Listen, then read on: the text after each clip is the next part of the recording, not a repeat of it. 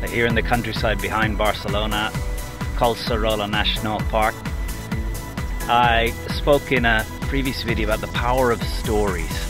Stories to shift perspective, stories to motivate, stories to share an idea.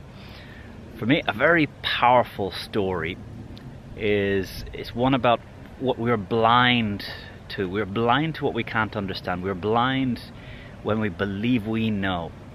But the story, this is Papua New Guinea. Papua New Guinea, that was about 20 years ago, a tribe that was newly discovered. And sociologists and psychologists were very excited to go and understand this culture of the tribe. What were their rituals? How were they as a people? And the psychologist organized that 5 members of this Papua New Guinea tribe that lived in the mountains would come down and see Singapore. They would see the skyscrapers, they would see the airport, they would see factories, they would see hotel, they would see supermarkets, they would see people's homes. And so they had seen all of these things, and they were returning back to the mountain village of the tribe.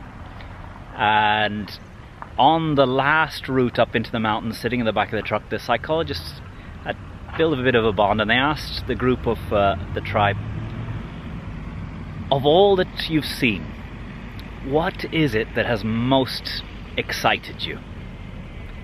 And the 5 members of the tribe very excitedly started to discuss between each other. The psychologists were thinking, will they talk about skyscrapers? Will they talk about supermarket? Will it be the farming methods? After some deliberation, the group shared what they were most inspired by. The answer, the thing that had most struck them, the wheelbarrow. This group had seen a couple of workmen on a building site using a wheelbarrow to move some bricks. And a wheelbarrow was the one thing that they saw in Western civilization that they could see how this applied and made a difference to their lives. And they were super excited to get back to their tribe and share the wheelbarrow, how it would make their lives easier. Everything about the factory, everything about the supermarket, it all was so advanced that it just flew over their heads. There's a saying that anything that is beyond our idea of imagination just feels like science fiction. So to these tribe people, the factories, the supermarkets, it was science fiction. It was beyond their capacity to understand. It was only the wheelbarrow that they could see an immediate practical use in their own society.